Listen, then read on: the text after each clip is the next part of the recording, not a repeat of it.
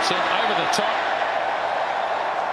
And heading out to the boundary, may make it, and yes, it does.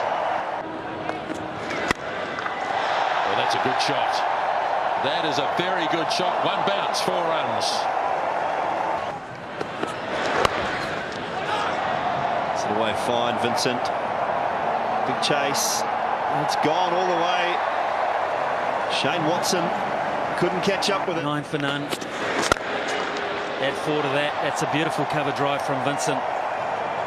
Australia at the moment can't take a trick. They've battled. Oh, good stroke. This time over the top. Didn't need to go along the carpet because it was a little shorter in length. And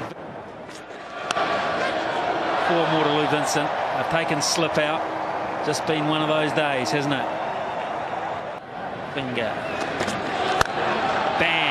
And if you're in the crowd, it'll hurt your hands to catch that one. That's a beauty from Vincent down the ground. Bad under his arms. I don't think he can still believe it. And just to seal the deal. Thanks for the bonus, fellas. Give me 4 more.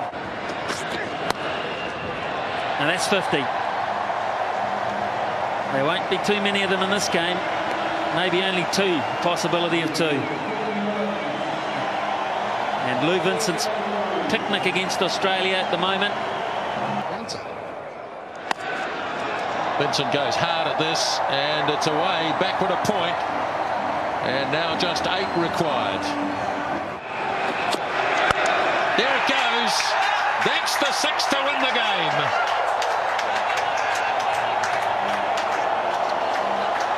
I thought he was thinking that.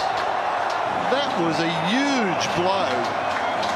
That's halfway up the stands.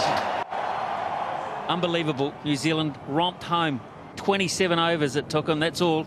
23 to spare, and they never lost a wicket in the process. Vincent 73 from 87, and Fleming, a very happy Fleming, 70 from 70.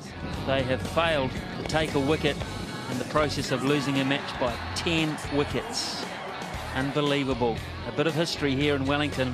148, New Zealand 149 without loss, and they lead this Chappell Hadley Trophy.